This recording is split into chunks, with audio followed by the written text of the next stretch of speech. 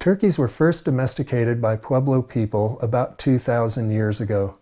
DNA studies show that the wild turkeys that were domesticated are the Rio Grande turkey and perhaps the Merriam's turkey. Turkey bones are present in archaeological sites in small numbers until about AD 1000, when they become more common.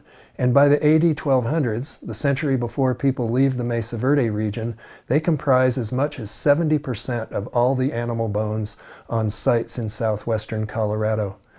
That's different for the southern study area, where we don't find many turkey bones until after 1300 and after the migrations occurred.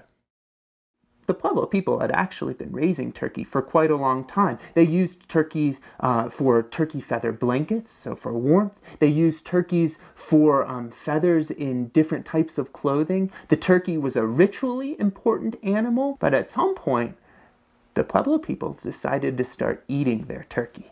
And so we're trying to understand exactly why that may be, but the timing of when they start eating their turkey is when our simulations suggest that they were really putting a dent in those deer resources in our study area. And so we think that those two things are related. One of the things that happens in the Central Mesa Verde area as we move from AD 600 to AD 1200 is that we see a first attempt to build fairly large villages in the period from about AD 800 to AD 900. And these villages, many of them at least, are located down in the Dolores River Valley or in other locations where the deer hunting would have been quite good, and we see in fact a lot of deer in those sites.